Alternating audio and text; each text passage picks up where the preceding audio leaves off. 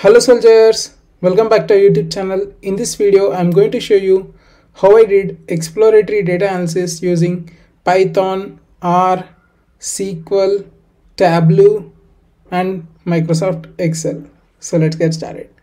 I took Sample Superstore Dataset, which is quite small, right? So I need to explore myself. That's why I took the small data set. You can use any data set you want. Basically, in this data set, you can see ship mode. That means in Amazon Prime, if you use Amazon Prime, we will get a delivery in 1 day, right? And if you won't use Amazon Prime, our delivery will be late and like that. In the same way, we are also having shipping mode, then the segment, like there are customers who are ordering products or they are corporate people, so like that segment. So in this data set we are having only one country, United States, then city, then state, then postal code, region, category, subcategory, sales, quantity, discount, and profit. So first what I did, I just imported the required libraries in Python: NumPy, Pandas, Matplotlib, Seaborn. Then I'm mounting Google Drive, so I am just giving the path. So in my drive I saved my CSV file, so that's why I'm just giving the path. As you can see, you can see here, these all are objects. Then postal code is integer, region, object. So all these things you can see, we are having 9,994 entries and 13 columns. So as you can see, all these things, and we don't have any null values.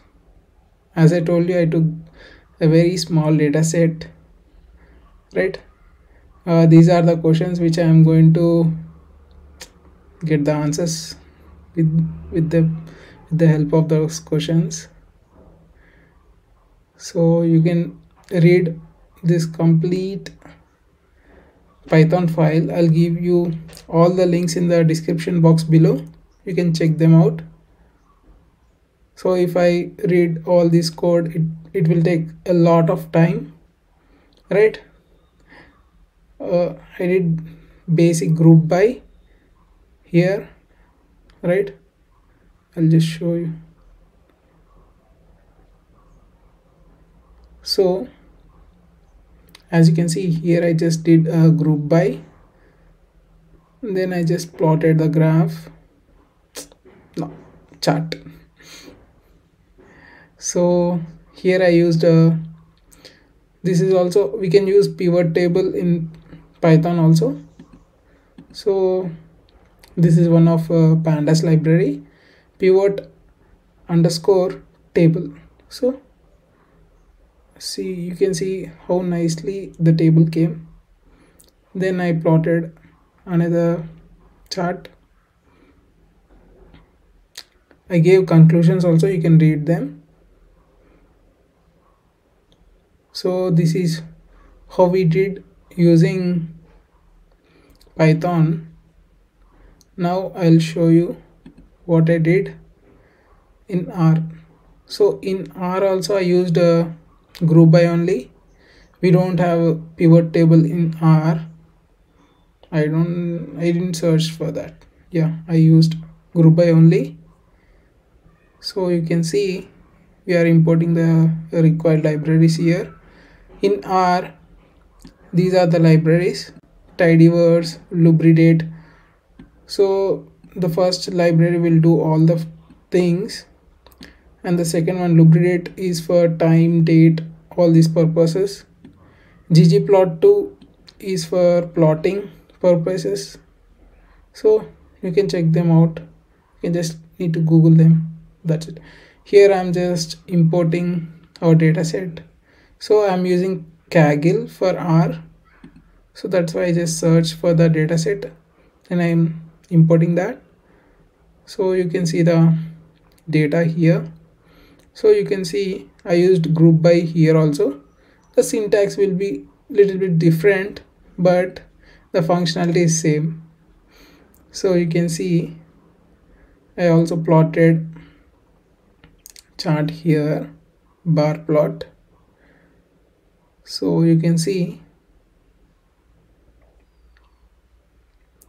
so I used a group by and I plotted the chart.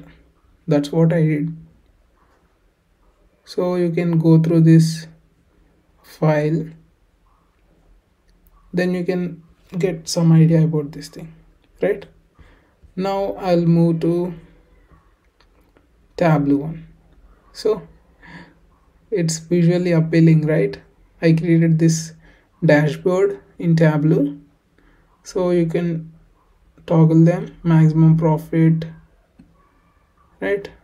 Or it's just rotating. Okay, so you can toggle them,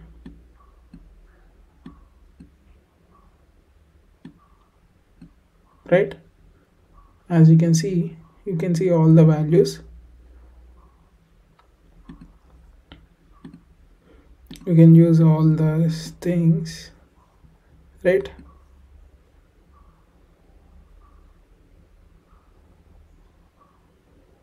So now you can see ship mode.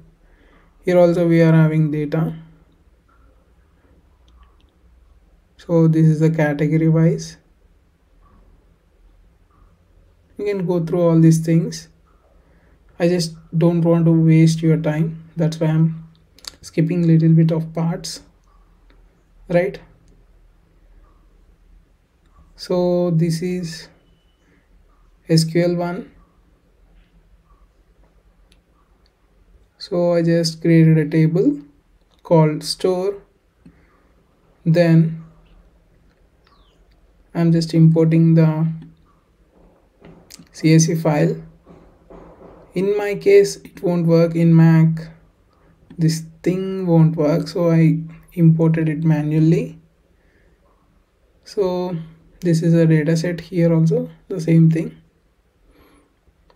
So I gave all those information one by one. You can check them out.